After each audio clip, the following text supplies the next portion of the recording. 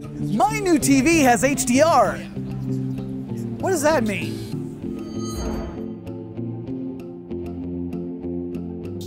So if you've been shopping for a television recently, particularly a 4K television, you've probably seen the letters HDR. So what do those mean? HDR stands for High Dynamic Range. And ultimately, it means trying to represent colors in a more realistic, lifelike way. Something that traditional televisions weren't always the best at. With cameras and photography, HDR is really referring to trying to get a camera to behave the way our eyes do. Our irises can expand and contract as light levels change, but cameras can't do that. You set a setting and you take a picture, you could change the setting and take another picture, but you're kind of stuck with what you get. HDR technology takes a series of pictures at different luminosity levels and then combines them all into a mashup image. Now, with displays like this, we're really looking at something called nits. Nits is a unit of measurement. It's a measurement of luminosity, which in itself is the brightness level from a source of light. So, when you are shopping for a TV, you're literally nitpicking.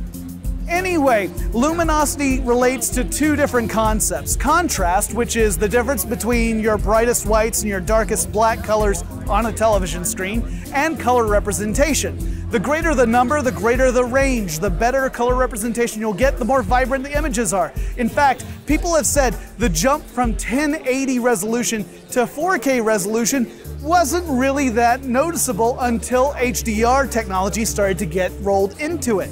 There are a couple of things you need to know before you go out and buy your 4K HDR set. One is that content is somewhat limited. You can get certain Amazon shows that have HDR content, and Sony is rolling out some content in HDR, but it's not everywhere and it's not magically going to turn your old television shows into spectacular displays. Another thing to remember is that there are a lot of companies working on HDR right now, so there's some competing standards at play here. But this is the future of ultra high resolution displays. So when you are looking for that next television, look for those three letters and then tell somebody, hey, I know what that means.